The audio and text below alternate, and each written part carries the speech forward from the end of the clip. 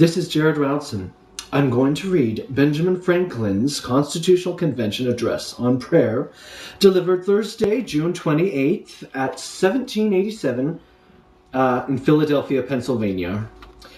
Mr. President, the small progress we have made after 4 or 5 weeks of close attendance and continual reasoning with each other, our different sentiments on almost every question, several of the last producing as many noes as ayes, is, methinks, a melancholy proof of the imperfection of the human understanding. We, indeed, seem to feel our own want of political wisdom, since we have been running about in search of it. We have gone back to ancient history for models of government, and examined the different forms of those republics, which, having been formed with the seeds of their own dissolution, now no longer exist. And we have viewed modern states all round Europe, but find none of their constitutions suitable to our circumstances.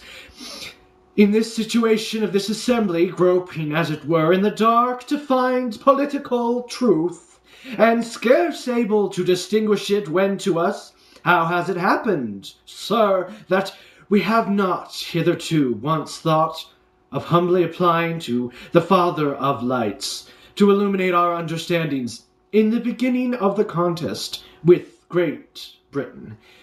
When we were sensible of danger, we had daily prayer in this room for the divine protection. Our prayers, sir, were heard, and they were graciously answered. All of us who were engaged in the struggle must have observed frequent instances of a superintending providence in our favor. To that kind providence we owe this happy opportunity of consulting in peace on the means of establishing our future national felicity. And have we now forgotten that powerful friend, or do we imagine that we no longer need his assistance? I have lived, sir, a long time, and the longer I live, the more convincing proofs I see of this truth, that God governs in the affairs of men, and if a sparrow cannot fall to the ground without his notice, it is probable that an empire can rise without his aid.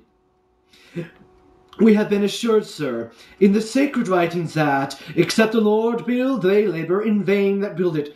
I firmly believe this, and I also believe that without his concurring aid, we shall succeed in this political building no better than the builders of Babel. We shall be divided by our little partial local interests.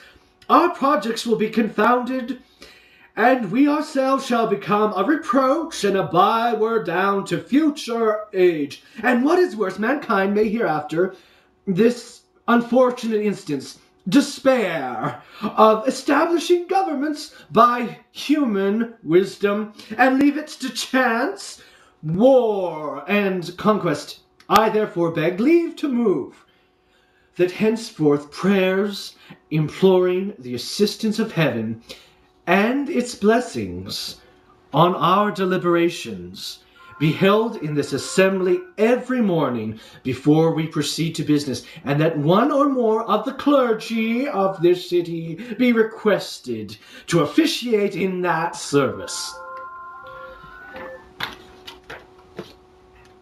This was March 2011.